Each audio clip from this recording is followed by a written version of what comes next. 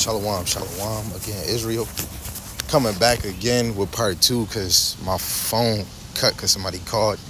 But I want to give all praises to our power, Yahweh, Ba'ashem Yahushai, Ba'ashem Rakakadash. Yahweh is the Most High God, and Yahushai is who the world mainly calls Jesus the Christ.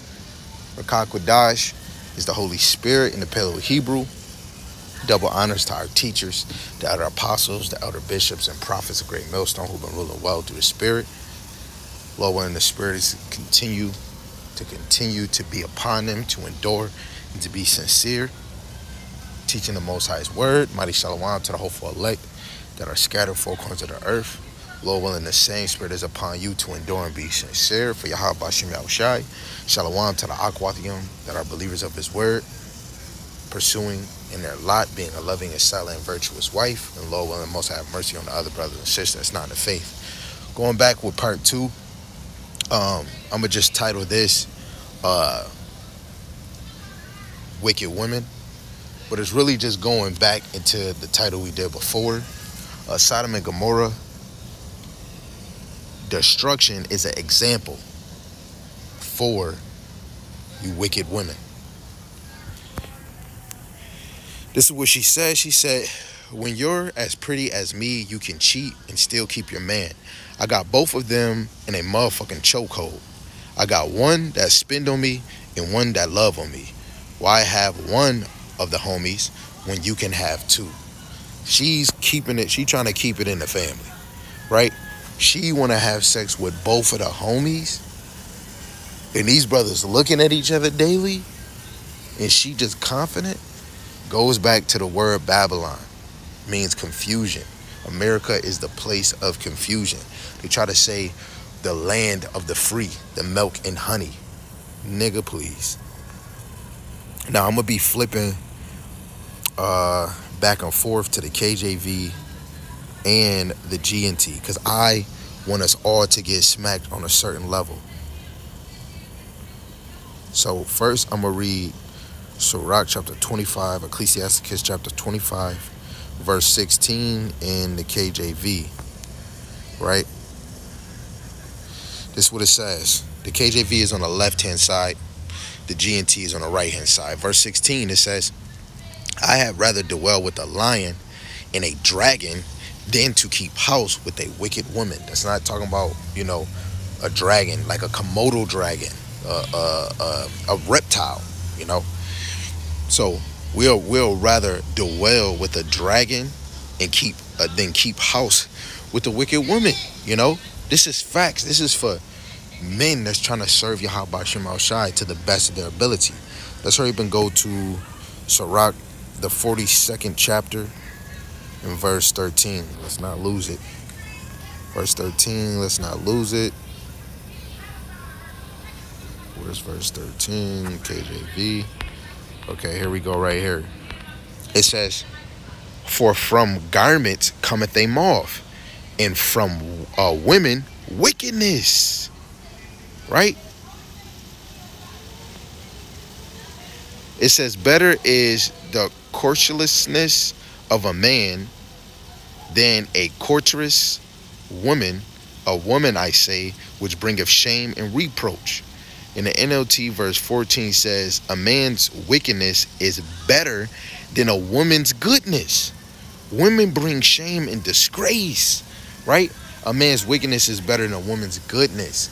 See, a woman still is not on the level of a man at all in unrighteousness and righteousness, right? But we must play our role. And Lord willing, the man can have motivation to be a better man where we don't have a handful of wickedness, you know, because this truth cleanse us, and it's supposed to cleanse the men and the women, right? Back to Ecclesiasticus Sirach, the 25th chapter, and I'm going to read verse 16 to 18 in the G&T, right? That's the right-hand side. You can read the KJV while I'm reading the G&T. I'm reading 16 to 18. It says, I would rather live in the same house with a lion or a dragon than with a bad wife. When a wife is in a bad mood, her expression changes until she looks like an angry bear. Her husband has to go and eat with the neighbors where he can't hold his bitter signs, right? Now, I just wanted to say a side note because it's saying husbands and girls be like, oh, I'm a girlfriend, I'm not a wife. Now, if we was to be technical, Yahweh Ba'ashem Shai word in the way he wanted us to move oversees all nation. Sex is the consummation of the marriage. It finalize it to say that you are together. Now, brothers was doing contracts, they was doing diaries for virgins. We're a defiled nation. Now, if a man and a wife agree, which is Sirach 25:1, if they agree on terms, hey, they agree, right? But men that I know, that I'm around, and the men that I'm watching, and they really in this truth, the value of a woman is her virginity. First and foremost, we could say a woman want to read, she want to be in this truth, which is good. It's definitely good in this time, But just going with scriptures in old time, a woman was a diamond when she was a virgin. No man touched her. You can mold her how you want, But yes, America, really starting in the Roman Catholic Church, they established putting a ring on the finger and getting down on a knee. Now, the Lord, nowhere in the scriptures, it deals with girlfriends, boyfriends, relationships. It was marriage. Or you had a harlot, a whore, a prostitute, America is giving you all these other things in condoms, So for anybody to say, sister, if you dealing with a dude and you letting his rod take you to Pound Town, that is your husband, regardless if you don't see it or get it. But you can stay in your lane of saying this. You a girlfriend, that's my boyfriend. Even the men, I don't have a wife, that's my girlfriend. The scriptures still pertain to you, right? It's better to dwell with a scorpion and a lion. It's better to deal with a lion and a dragon, and I'm going to keep saying all different wrong animals, than to dwell with a wicked woman, And the women that truly fear Yahweh Shema Shai is going to try their best to be a man's desire, a man's peace, right? Reading verse 19 in the KJV, it's the yellow highlighted. It says, all wickedness is but little to the wickedness of a woman. Let the portion of a sinner fall upon her. The wickedness of a woman. Why you think Lot's wife couldn't handle it? Women are a weaker vessel. Even more, this is why women should be with God-fearing men, and women should have it somewhere in their heart, deep in their mind, that they believe in Yahweh Shema Shai. Deep in their heart that they want to be a woman. And a woman really is a female servant. She wants to serve. Her main thought is serve. What do you want me to do? Do you want me to jump? Do you want me to run? But I understand in American society we're too watered down for a woman to think that she can be a servant, But the daughters of Zion, when they come back in this, they're gonna understand. But let's keep it moving so we can stay on point. Dropping down to verse 21 and 22 in the KJV, it says, stumble not at the beauty of a woman. I brought this one out because this is what she said. When you're as pretty as me, you can cheat and still keep your man. Excuse my language, bitch, please. Sirach 26 verse 12. Is it 12? Or is it Sirach 25:25 in the G&T? A shameless woman is considered a dog. In the G&T, it says a shameless woman is considered a bitch, So reading it again, verse 21, it says, stumble not at the beauty of a woman and desire her not for pleasure. Women are not just a piece of meat. She's more than that. But this helps us stay in the narrow when we in this truth. This is not saying that a man can't look at a woman for a beauty, but don't stumble at a woman beauty, that you stop the order, you stop the motion, you stop thinking about Yahweh Shem Yahushai. There's so many women in this world. You'll see your wife, and then the Lord just out of nowhere just had this sister just walked right past your car, or walked down the street or something, or walked in the store that you're walking into. The Lord created beautiful women. And we don't want to stumble where we going off.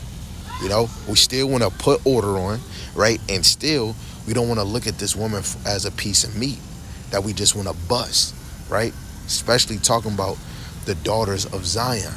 Straight, solid, straight to the point.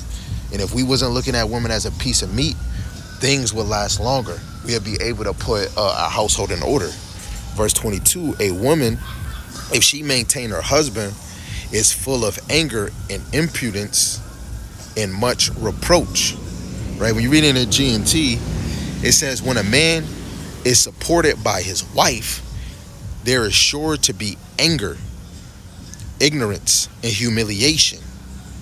A bad wife will make her husband gloomy and depressed and break his heart. Show me a timid man who can never make up his mind, and I will show you a wife who doesn't make her husband happy, man. You know? A man that's gloomy, just follow the line and you'll find out it's a wicked ass woman, man. You know? That problem is because this woman ain't making her husband happy, her man happy, her boyfriend happy. This is about happy husband, happy life, or happy husband, better house. Happy husband, so on and so on. You get it. Let's just keep reading in the G&T. It's getting crispy. Verse 24, it says, sin began with a woman, Eve, and we must all die because of her. You know, unrighteous, the serpent, and the righteous was Adam. She chose to listen to the serpent, right? She chose to go the other way. It says, don't let a bad wife have her way any more than you will allow water to leak from your faucet. So what would you do? You would correct her speedily. And guess what? Ecclesiastes 7:5, I believe. It's better to hear the rebuke of the wise than the songs of fools. You know, you should want to hear the rebuke of the wise. Real wives is going to want to get corrected. You stubborn, wicked wives, you don't want to. Like the other lady said, I think I did a video on, she said, my man, listen to me. He follows me, you know, and that goes to 1 Ezra chapter 4, verse 17 to 22. A man go out his wits for a woman, right? But the Lord didn't create that. The Lord didn't set it up like that. Verse 26, if she won't do as you tell her, divorce her. And we can, you look at this, look how Yahweh Ba'ashem Yahushai divorced Israel, because we didn't want to go the way that he wanted us to go. Our nation is so defiled. If one of these brothers find out, Lord willing they do, leave this bitch alone. She's not considered a woman. She's a bitch. Anybody that get offended by that, this wasn't for you. Solid on what I'm saying. You know, she don't even deserve to be. She don't even deserve, like, she really deserve a nuke after that. You know, but hey, all praise to Yahweh Ba'ashem Yahushai. Lord willing, she is of that number that will repent and be converted. So let's just get that and close out. This is Acts chapter 3 and verse 19. What does it say? It says, repent ye therefore and be converted, that your sins may be blotted out, when the times of refreshing shall come from the presence of the Lord. You know, the refreshing is in Yahweh Ba'ashem Yahushai. When we see our Lord coming, it's over for this place. For the 2/3, you're going to be destroyed. You know, and for the righteous, your peace is here. Your deliverance is here. Your kingdom is here. Soon as Yahweh Shai is on his way to come get you, that is our peace. That is our joy, you know. So, Lord willing, the sister, you know, repent. Lord willing, the brothers repent, man. Be converted, coming back to Yahweh Ba'ashem Yahushai.